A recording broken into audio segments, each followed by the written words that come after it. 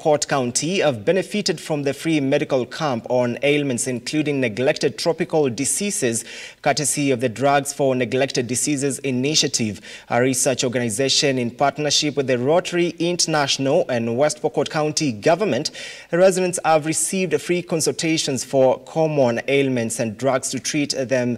As Komboni Kalchelimba Girls, West Pokot is among counties with many cases of Kalaza, with more than 700 cases reported every year, in being the second most fatal parasitic killer after malaria.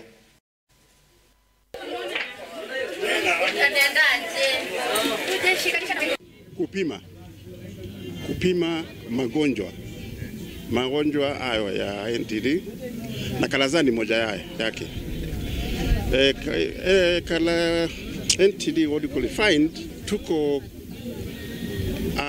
Kenya hapa kama NGO, international NGO, ambayo tunashirikiana na wengine, mashirika mengine kama Ministry of Health, WHO of course, na DNDi, kwa sababu hii ugonjwa sio rahisi, lazima tushirikiane sisi wote. Kila group iko na vile inafanya, kama research inafanya na DNDi na vitu vingine kama hizo, lakini sisi kazi yetu sana ni capacity building kwa counties, kufundisha madaktari, clinical officers, nurses na watu wa laboratory vile hii ugonjwa inatakikana ipimwe na itibiwe.